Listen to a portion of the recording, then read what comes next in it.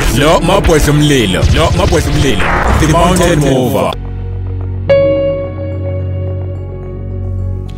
Good morning again. Namhlanje ngifuna sibheke isihloko esithi God has a provision for your vision. Wonke umuntu ozelwe, wonke umuntu ophila emhlabeni, God deposited something in him and in her. God installed and preloaded you with a vision. But most people, they don't understand their vision. They don't understand why they are living. Wonke umuntu ophilayo engenayo i-vision in life, wonke umuntu ophilayo engenayo i-dream in life, he's living in tragedy, he's living in a mess, because they just wake up every day abazi ukuthi baphilelani, abazi ukuthi bazalelweni. Wonke umuntu maye bakhona emhlabeni uNkulunkulu umdalela into ethi, because when you come emhlabeni awuzi nge-accident, but you come because there is a vision and there is into uNkulunkulu akakudelele yona. Lithi iBhayibheli, when God created Adam and Eve, he started by creating umhlaba, he created ihlahla, he created umhlaba, yonke into esemhlabeni, and then wase ebadala uAdam noEva.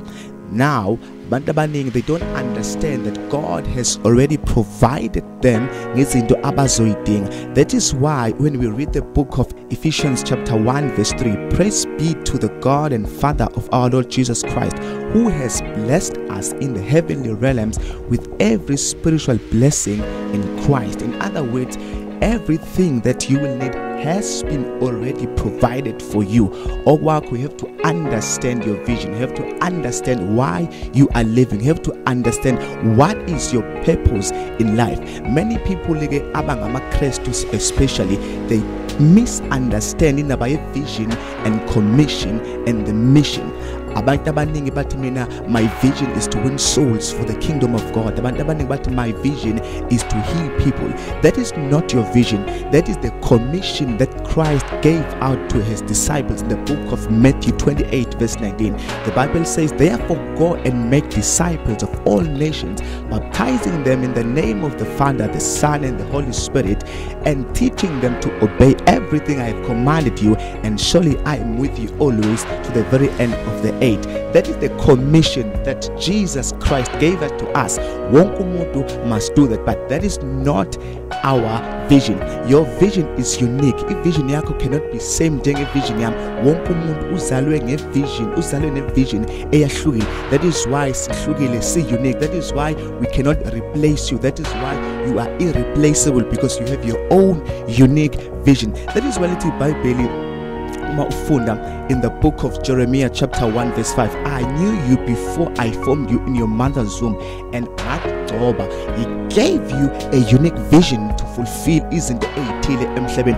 You have your own purpose. Manje abantu bayasaba to expose their vision, because abazi ukuthi who will provide for their vision.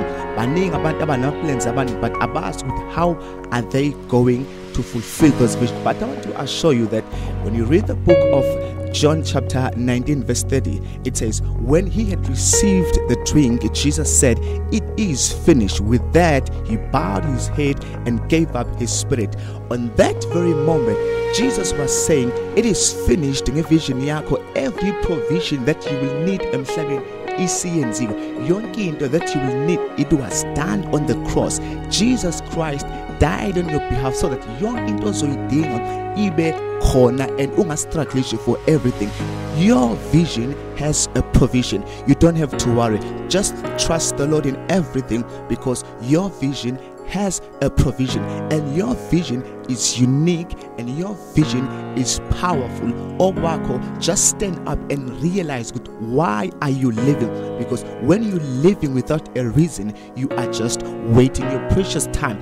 Understand why are you existing. Understand why are you here. Many people are working hard, but they are not satisfied because they are just working without a vision. Many people, even if bezama would be motivated, they are not motivated because they are living without a vision. If you live without a vision, even if you can have money, but you won't be happy and you won't have joy because you are living without a vision. No matter if you drive a big car, you have big qualification, you have master's degree, you have a good paying job, but you will never have joy if you don't have a vision.